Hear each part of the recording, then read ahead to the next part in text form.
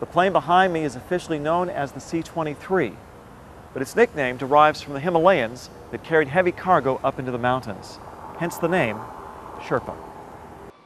The first thing one notices about the Sherpa is that it's not very big. It carries about a dozen passengers and several pallets of cargo. Plus, Sherpas have a unique look.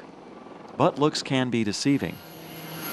The C-23 is able to leave the ground quickly and fly at low altitudes. For one Sherpa pilot from the 126th Aviation in Balad, Iraq, that's just fine.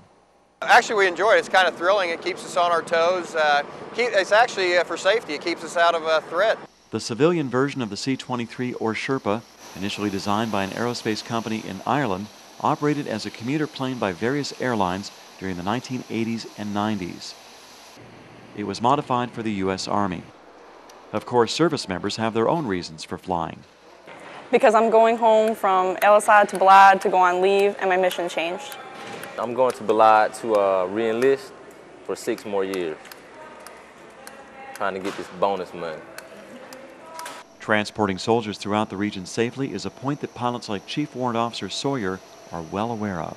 The more we fly, the less convoys have to be on the road with our soldiers driving in the convoys.